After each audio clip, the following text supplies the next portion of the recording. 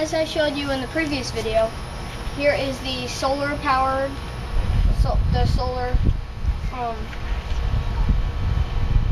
solar panel and the stand, and then okay, can I see anything else? it's running through this Alright, to this fan, running, and it can run the lights on this. It can also run low fan setting or high fan setting.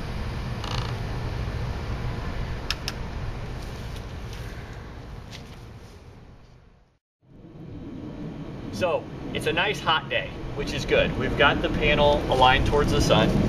We've used our meter with a 12-volt light that we got here from Skycraft, Orlando's kind of surplus electronics store.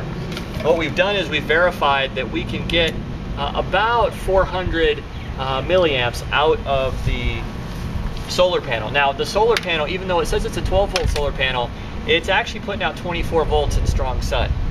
We've tested, right now we're actually running this little fan. It's designed for only 6 volts, but we're running it at 24 for the moment.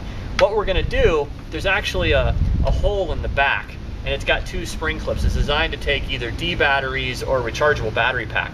So we're gonna put a nice standard power connector, and we'll mount a voltage regulator inside. Now this fan's not gonna be connected directly to the solar panel.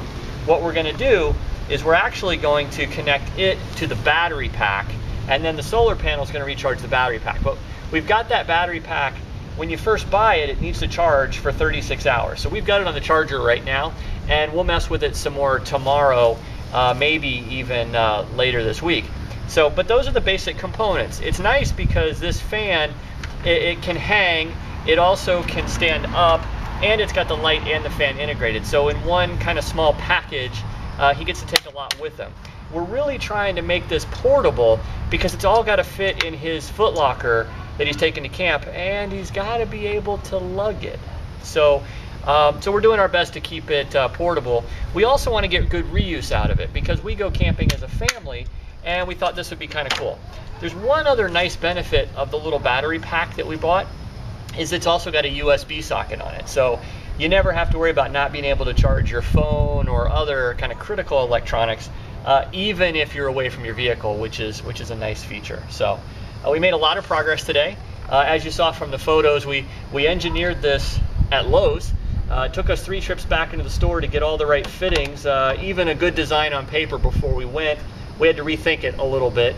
And then, believe it or not, we wanted tilt, but we hadn't really thought about how we were going to get it, and as we were building it, we realized just this design by its inherent nature offered a tilt capability. Yeah. So, pretty cool stuff, huh? All right, good day's work, man. Thanks.